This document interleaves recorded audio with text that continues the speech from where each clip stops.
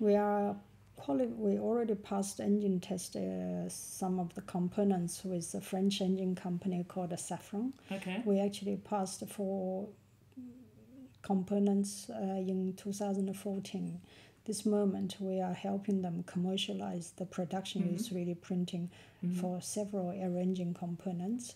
But we also qualified the titanium alloy and the 3D printing process with Chinese large civil aircraft company Comac. So now 29 titanium parts are flying in C919 aircraft.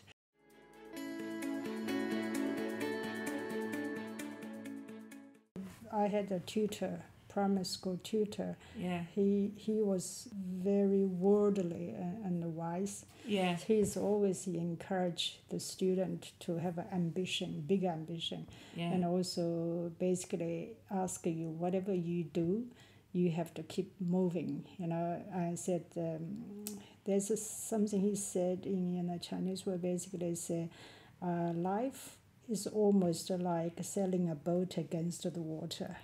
If you don't go forward, you will go back down. He's always very ambitious, or for the student, wants student to look far away rather than be homely. Always wanted us to go away, do big thing.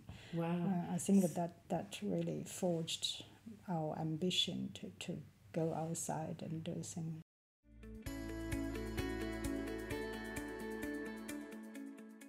The only talent I think I have, is actually to recruit good people and keep them around me. Yeah. And I always believe it doesn't matter how hard I work, how well I work, I only have one pair of hands. Yeah. So really the delivery, the achievement, it's really depend on the team. Yeah. And so therefore, if I can keep a good team, and we can succeed.